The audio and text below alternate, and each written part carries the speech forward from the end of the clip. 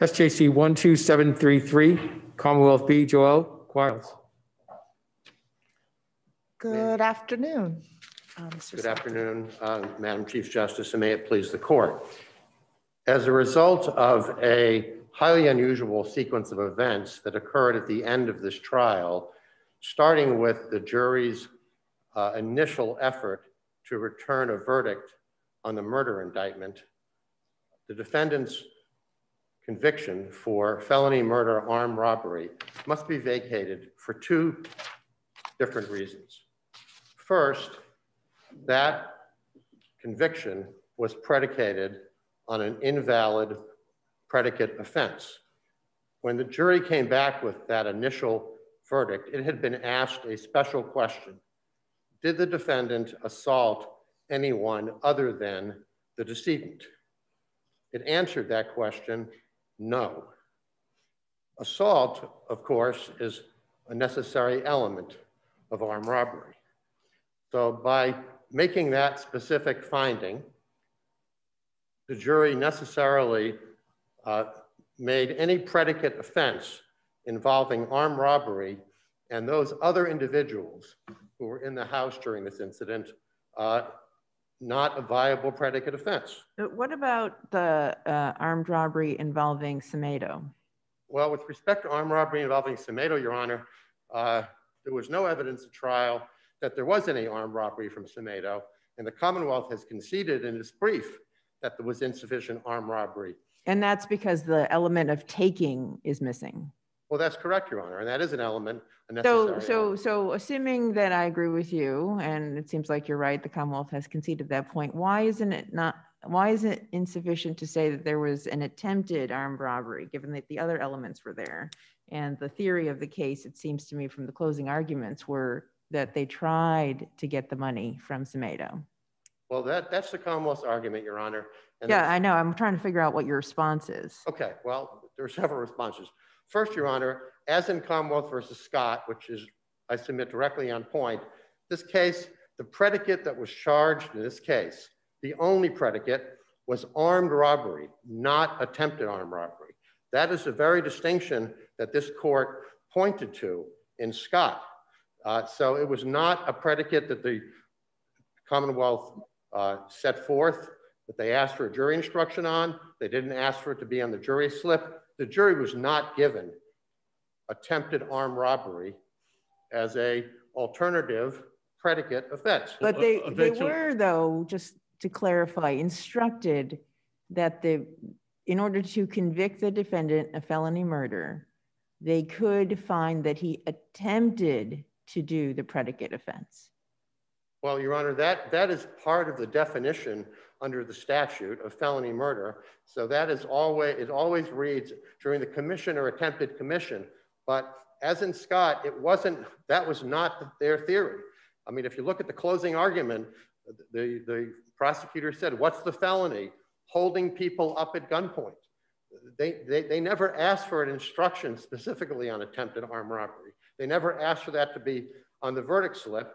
And moreover, Your Honor. Oh, wait a second. This court it was never on the verdict slip?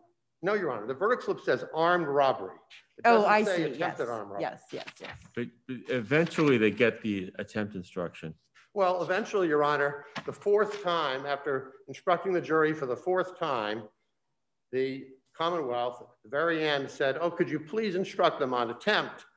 And the judge did give a generic instruction on attempt. Right, but the statutory definition, as you said, you may think it's boilerplate, but the statutory definition he gives throughout, and then based upon which, and I agree with you, Mr. Sultan, the procedure is haywire, but at the very end, he does properly instruct on the elements of an attempt, and he's convicted after that instruction, correct? Your Honor, he tells them what attempt is. It's a generic instruction on attempt. It's not an instruction on attempted armed robbery. He doesn't specify any possible overt acts.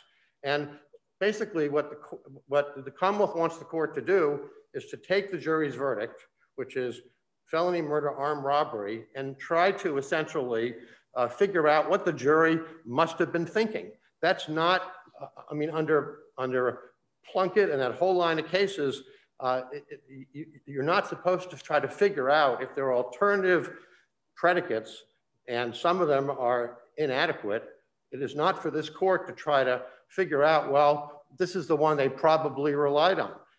It's got to be necessary and unavoidable. It wasn't necessary and unavoidable here. The cases where... Is that a due process issue, Mr. Sultan, as far as notice? Well, it is a due process issue, Your Honor, because and the fact that it was not, that the Commonwealth did not ask for an attempted armed robbery as a predicate, did not ask for that to be listed on the verdict slip. Of course, the defense counsel is dealing with the cases presented, is dealing with the case as argued. And I don't have this on my fingertips. How did Mr. Darrell defend the case, Mr. Sultan, as far as, because I get your point that Judge Chin's verdict slip had some failures as far as the assault to anyone. It could have been a lot clearer, but and the government argued essentially they were assaulting all these other people, and the jury didn't buy that. What did the defense argue? What was the defense? The defense at trial, Your Honor. Yeah, I guess the first defense, right? What was the well, defense? The defense was that the two witnesses who basically identified Quiles as being the perpetrator or a primary perpetrator, Talis Francisco and Kiera, the woman who was kind of playing both sides, were not credible witnesses. That was the thrust of the defense. And obviously, if the jury had bought everything these witnesses had said, they presumably would have convicted the defendant on more counts and on more theories. But again, I don't want to play that game either of trying to psychoanalyze what the jury must have been thinking. The Commonwealth chose to try this case the way they chose to try it. They could have asked for attempted armed robbery of Semedo as a theory. They could have asked for that to be on the verdict. Attorney Sultan, I understand your point. And I just, if you, putting aside everything, handed me the verdict slips that exist now, after everything was said and done, what would I conclude from looking at all of those verdict slips? Well, Your Honor, what you would conclude is that the jury made a specific finding that nobody else was assaulted, and they ultimately returned a verdict of felony murder, armed robbery, when there was no basis to find that Mr. Quiles had committed any armed robbery. And under Scott, that theory shouldn't have gone to the jury at all. Now, the court can try to say, well, they must have been thinking about attempted armed robbery of Semedo, and that's close enough. That's not how this system works. I mean, there is, as Justice Gaziano says, there are due process concerns here. Mr. Sultan, could you address the case law that says that an absence of a finding isn't a finding and makes the issue still live?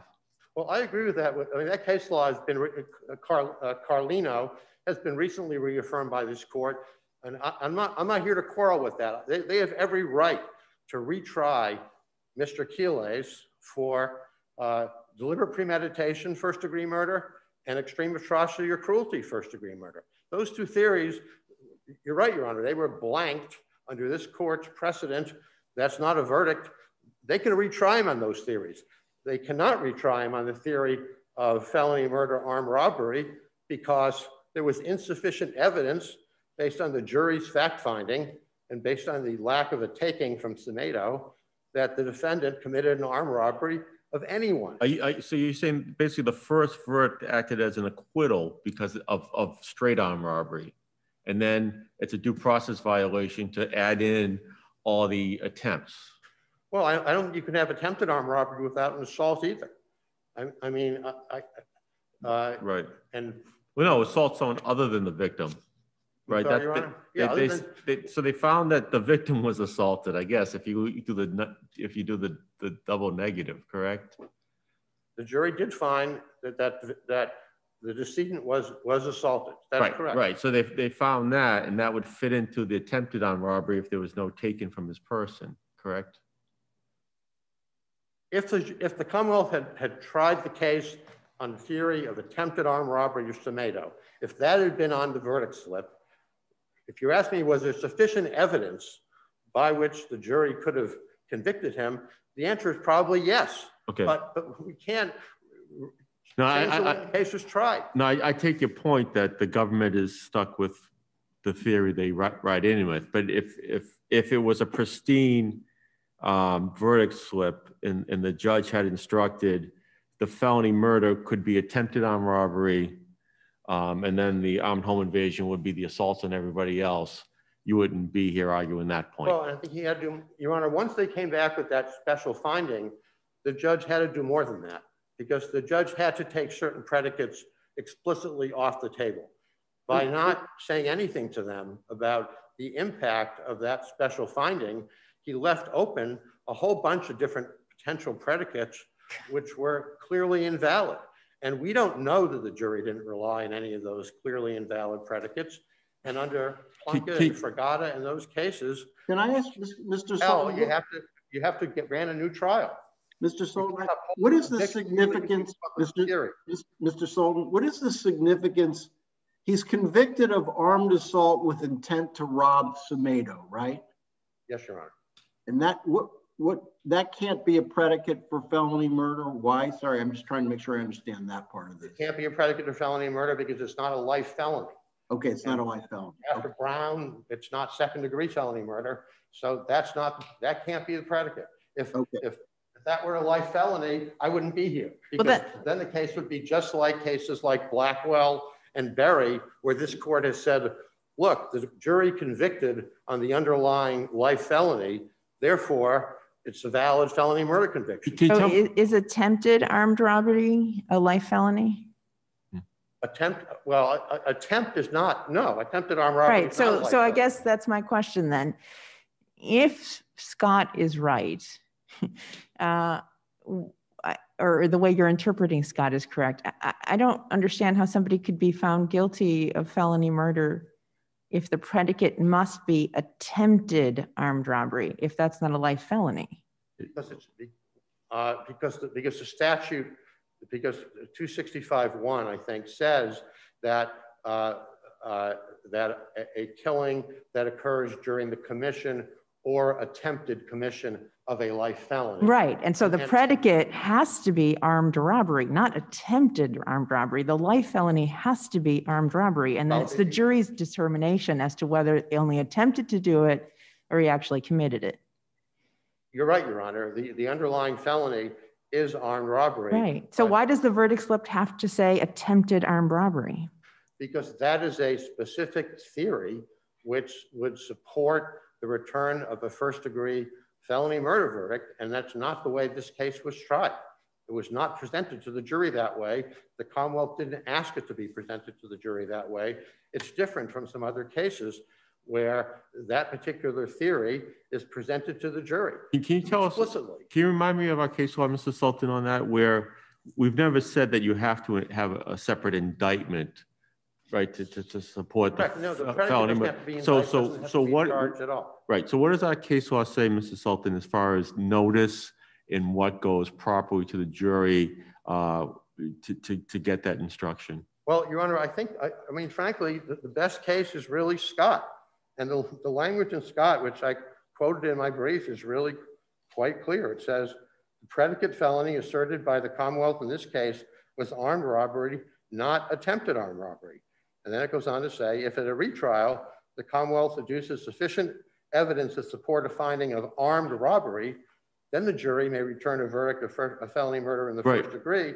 But then it goes on to say, if the Commonwealth does not adduce sufficient evidence to warrant a finding of armed robbery, a felony murder charge obviously could not be put to the jury on the basis of armed robbery on that predicate's felony. In your argument that the boilerplate language, when the judge reads, felony or attempted commission of a felony, coupled with the final instruction on attempt, doesn't cut it. Right. It's got to be an instruction on attempted armed robbery. It has to make clear that that is the predicate. That's what Scott says. It's got to say the predicate charge here, or the theory of the Commonwealth, is attempted armed robbery. And remind me, I thought that the discussion about that led Judge Chin to give the attempt had to do with the armed robbery? Well, no, well, what he said is, he said with respect to felony murder, and then he gave a generic definition of attempt. He did not tie it to armed robbery. He did not talk about overt acts relating to armed robbery. It was a generic attempt instruction. That's all that it was. And I mean, to cobble that together with this verdict slip and somehow say the jury was presented with this theory in a clear fashion is just to change what happened. I mean, process is important. It's never more important than in a first-degree murder case. This process cannot justify a first-degree murder conviction. It just can't. Attorney Sultan, I understand your argument, and I understand there's a case that says you can do what the judge did in terms of sending somebody back. But if I'm the juror, how am I going to interpret the judge sending me back to reevaluate something? Well, I'm really glad you asked that question, Your Honor, because that really goes to the second ground why this conviction cannot stand. And that is because the judge, through his course of conduct, basically led the jury improperly to return a first-degree murder conviction. And I'm not suggesting that the coercion was overt. I'm not suggesting there was any improper intent on the judge's part. But if you look at the sequence of events, they come back with the first verdict. He says, this is not a valid first-degree murder conviction verdict. He sends them out to deliberate further solely on second degree with a new verdict slip. They spend an hour deliberating on second degree only. Then the next morning, he completely reverses course, says, that was a mistake. Go back and deliberate further on first degree, including felony murder, armed robbery. And by the way, here's a little instruction on attempt, just to give you a little roadmap of how you can get there. And what that communicated, I submit, Your Honor, is telling a jury, not directly, but indirectly, you messed up yesterday in returning your first-degree murder verdict. You can fix your mistake by returning another first-degree murder verdict. And by the way, here's how to do it. Now, does it matter in your analysis there that the judge actually said, I made a mistake yesterday sending you back with a second-degree murder, not you made a mistake? Well, I think it would have been worse if he said you made a mistake, but what he's communicating is whoever made the mistake, he told them originally they made a mistake because he said this is not a valid first-degree murder conviction. The mistake he said he made was sending them out only on second degree. And so what's communicated to them is this is what we're supposed to do. They come back an hour later. And just last week in a case, this court said that in evaluating coercion, whether or not something was coercive, it's important to look at how much time passed. Well, here, it was, I think, 55 minutes or an hour or 65 minutes. I forget exactly what it was, but it was essentially an hour between that instruction and the verdict. And I think that reinforces that this course of conduct was unwittingly coercive. And the judge was faced with a tough problem. I mean, some of you have been trial judges. You've been in that position when something unexpected happens. He did the best he can, but what he did does not comport with due process. And I asked the court to vacate the conviction and remand it for a new trial. Thank you, Attorney Sultan. Attorney Black. Thank you, Your Honor. May it please the court, ADA Johanna Black for the Commonwealth. I'm just going to briefly touch on Justice Gaziano's question about fair notice. The defendant provided the murder indictment in his record appendix. I believe it is page 18 of his record appendix. And the Commonwealth submits that the indictment in that form is sufficient fair notice under due process as to the murder indictment or the murder charge. Now, as everyone knows, the Commonwealth can proceed under any of those three theories: felony murder, extreme atrocity or cruelty, or deliberate premeditation. And I think essentially just the indictment itself answers the due process question of whether the defendant had fair notice of that charge. Again. But the indictment just says, every indictment says did assault and beat, right? Right, and that's been held to be sufficient. Right. Well, I mean, that's sufficient to give notice that there's a murder indictment, but you couldn't ask the judge to instruct on carjacking. I mean, there has to be a predicate felony that's announced to the defendant, correct? Well, when that happens is a matter of, I guess, relative. It's relative, but the defendant has to know what felony he or she is defending, correct? Right. No, that's true. I think the case law that shows a predicate felony does not have to be charged also weighs in the Commonwealth's favor. Here, I think the defendant would learn that information, which predicate felonies the Commonwealth was proceeding on during discovery. It's always up to them if they'd like to request a bill of particulars. And what was that predicate felony? At trial, the Commonwealth stated them as armed robbery and armed. Wasn't it armed robbery of the other two victims? No, I think if you look at the Commonwealth's opening and closing and the evidence they presented, the way in which they presented it, it was clear to the jury that the Commonwealth was moving on the attempted armed robbery of the victim. I think what matters in this case, and I know there's a lot of discussion about whether armed assault with intent to rob qualifies as a predicate felony that would raise, I'm being wordy, but raise murder up to first degree under Brown, or whether attempted robbery does, or whether it's only armed robbery. And the case law is consistent, and there's a long line in the history of case law that attempted armed robbery is a sufficient predicate offense for first degree felony murder. Brown did not change that. In fact, Brown was convicted of the predicate attempted armed robbery under a joint venture theory. This court reduced his conviction under 33E in the light of the facts, being that he wasn't at the scene. He provided a gun and I believe 2 sweatshirts. As I looked at the charge conference, the judge said, I'm going to instruct on armed robbery. I think he was talking about the decedent, and then armed assault, and that's when he raised the merger issues, which led him to the special questions that went awry. The charge then becomes premeditation, atrocity, cruelty, felony murder, armed robbery, and/or armed home invasion. Other than the boilerplate language, he never says anything, and there's no discussion about attempted armed robbery or instruction on that. Right. Did the prosecutor argue, explain away the lack of a taking to say it was an attempted armed robbery? Did she explain away? Yeah. Okay. So I mean, I'm looking at the theory of the case. Was it an armed robbery or an attempted armed robbery? That's what I'm trying to get at. Right. I think we indicted the defendant for 2 armed robberies, one of Al's, one of Gomes. The jury found unanimously that he was not guilty of either. We proceeded on the theory, our primary theory of the case was that the defendant he intended to rob the victim, but he failed. And that is interesting with predicate felonies, because the named predicate felony, as you said in this case, was armed robbery. That is the felony that we were asserting justifies a conviction of first degree murder. That was a felony we were asserting the defendant intended to commit against Jonathan Semito all along, from February through the night he died. And I think, as I said, Cannon, Houston, Brown, Evans, dating back to, I think, the 1980s, attempted armed robbery sufficient, even though attempt itself as a crime is not punishable by life in prison. The attempted commission of the predicate felony. Have we ever said that an instruction that just gives the boilerplate definition of felony murder without an instruction on attempt is sufficient? No, but that I could find, no. But there is the case Mandeal that was cited in both of our briefs.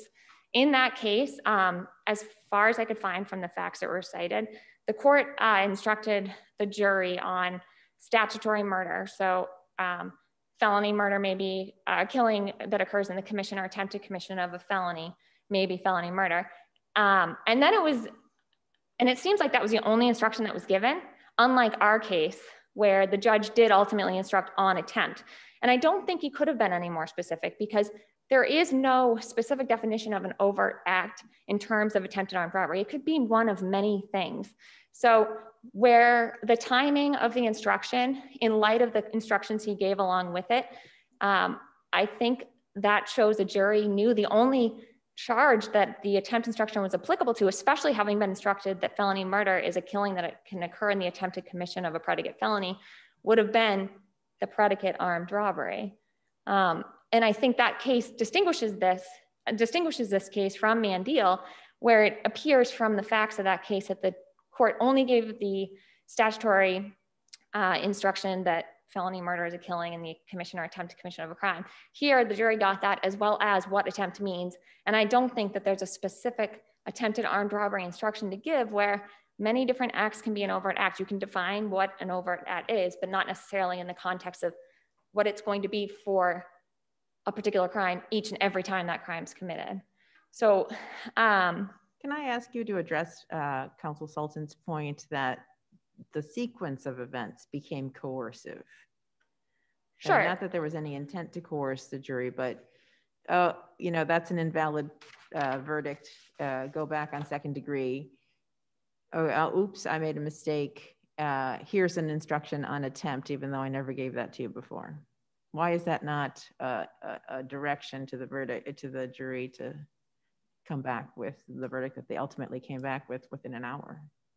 So I think that the case law shows that a judge is entitled to state the law as is. And that's what Judge Chin did. He made a mistake. He was entitled before a verdict is rendered or returned and recorded, I should say, to correct any mistakes and to make sure that the jury's given the correct and applicable law.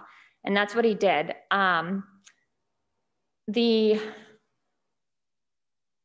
What's your best case for the proposition that this scenario is not coercive? So I named a number of cases in my brief, but I think the best case, I could just have a brief minute.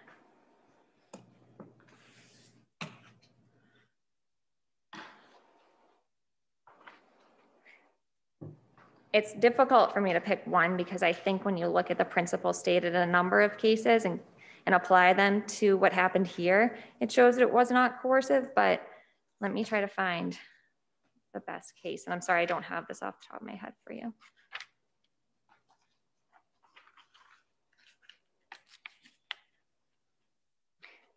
Would Your Honor consider the Commonwealth filing a 16L letter with it?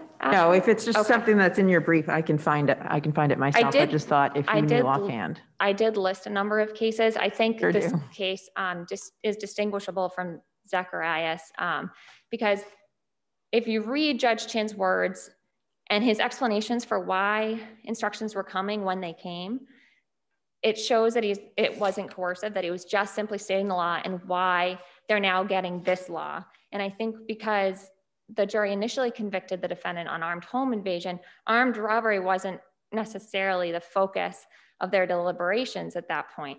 It became the focus of their deliberations once merger rendered their initial first-degree murder conviction invalid. So I'll just move on to just back to the armed robbery, attempted armed robbery, armed assault with intent to rob issues. I did cite Blackwell in my brief as a reason why what happened in this case did not prejudice the defendant. I think the case of Commonwealth versus Berry, B-E-R-R-Y, 420 Math 95, specifically pages 110 to 112. It's a 1995 case I did not cite in my brief, I realized, but that also lends support. That was a case where a defendant was convicted of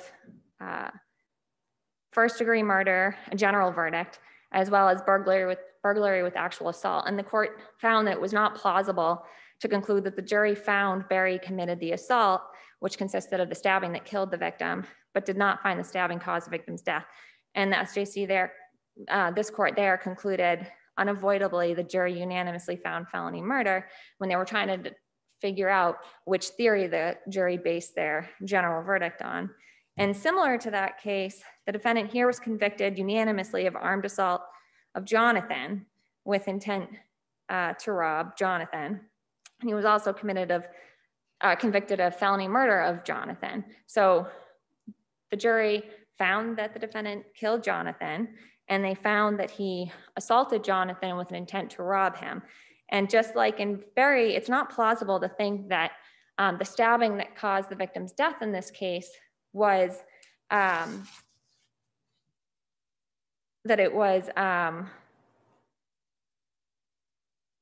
the stabbing that I'm not phrasing this correctly. It's just, I think when you compare the facts of this case to that in Barry, it's not possible to think that the jury based their felony murder conviction on the defendant's acts against the other occupants of the apartment, where they found that the stabbing killed Jonathan and that stabbing was a part of the defendant's attempt to rob Jonathan. It's not plausible to think that they would have based their felony murder conviction on his acts with respect to the others in the apartment. Jonathan Samito, the victim, deceased victim, wasn't even in the room at the time the defendant was alleged to have committed the acts against the other occupants. I think the Benitez, B-E-N-I-T-E-Z case, it shows that armed assault with intent to rob is a lesser included offense of armed robbery. And the Ledetto case that I cite in my brief shows that on certain facts, armed assault with intent to rob is equivalent to attempted armed robbery, which although attempt crimes aren't punishable by life in prison, then when you attempt to commit a predicate felony that is punishable by life in prison, you can be convicted of first-degree felony murder. And here, like Ledetto, the facts show that the assault was an overt act. The armed assault with intent to rob Jonathan also qualified as an overt act for an attempted armed robbery of Jonathan. So when, like in Ledetto on these facts, armed assault with intent to rob Jonathan is equivalent to attempted armed robbery of Jonathan. And it is confusing that attempt itself isn't punishable by life imprisonment, but if you attempt a felony that is, you can be convicted of first-degree murder if someone dies. I think what that shows is the intent that someone has to commit the predicate felony that is punishable by life imprisonment is significant, and that's a major reason why they are held culpable of first-degree murder, liable for first-degree murder. And here, all day long, the defendant intended to commit an armed robbery of Jonathan. He just failed in doing it. And I'm just gonna go over my outline very quickly. I also do think that the McGrath case provides support for, it isn't so much about the name of the predicate felony, it's about the facts and the intention of the defendant, what felony he intended to commit. The McGrath case that I cited in my brief, they weren't sure whether the defendants committed an attempted armed robbery or an armed robbery. But the defendant there was convicted of first-degree murder, and that was upheld. I think the Brown case, in reading the footnotes and and I know Justice Gaziano was a major part of that decision, I do think that it lends support for the instruction on armed robbery because that was the predicate felony that triggered the liability for first-degree murder. And the jury were told that they didn't have to find the defendant completed the armed robbery. They could find he just attempted it. And then when you read the other felony murder instructions, there's heavy emphasis on intent.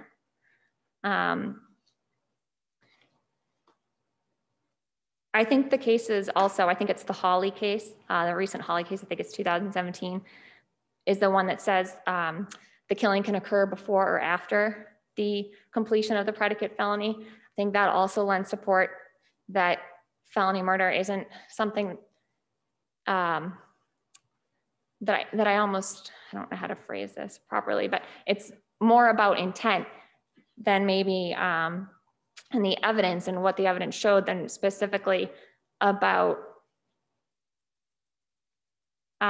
like in this case, the fact that it was armed robbery on the verdict. And I think that the defendant's not prejudiced by that. I mean, we definitely could have put attempted armed robbery on the verdict slip, and that might have saved some headaches, but this court has the authority, if you want, to reduce the predicate felony to attempted armed robbery, and the defendant is still liable for first-degree murder. His conviction should still be affirmed. Attempted armed robbery is a lesser included offense of armed robbery, and the evidence was sufficient of that.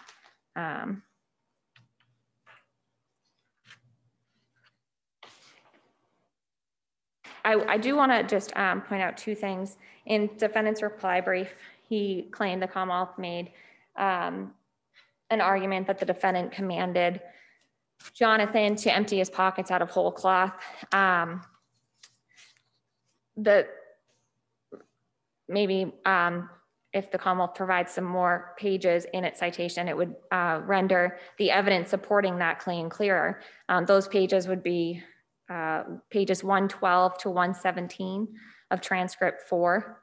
If you read those pages, it's clear that Gomes is speaking of all three, including the defendant, approached Jonathan Smito and ordered him to empty his pockets. But in any event, Commonwealth didn't have to prove that the defendant specifically said that to Jonathan, as it was a joint venture theory. And additionally, in transcript 2, during Arias's testimony, pages 188 through 196, and particularly on page 192, she names the person she's speaking of as PC, but it's from the context, it's clear that she's speaking of Jonathan Smito. And that also lends support for the Commonwealth's claim that the defendant ordered Jonathan Smito to empty his pockets. But again, it was a joint venture theory, and the evidence, including it was the defendant's plan to rob the victim. He was the one who gathered his friends. He went in and grabbed clothes and shoes with his friends. He found out who the victim was with, who Jonathan Smito was with, found out where Jonathan Smito was. He got everyone to where Jonathan went. He got everyone inside the apartment where Jonathan was. He ordered his buddies to rob everyone, which he knew included Jonathan. He kept the knife that he had obtained to gain entry to the apartment after he entered the apartment. And he approached Jonathan with that knife while his co-venturer held a gun to Jonathan, demanding he empty his pockets. If you don't find, the defendant himself was demanding that.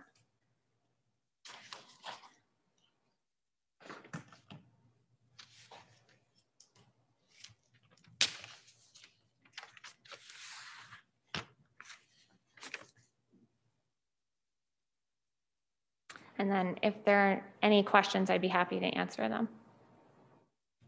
Okay, looks like we're all set. Thank you very much. Thank you, Your counsel. Honors.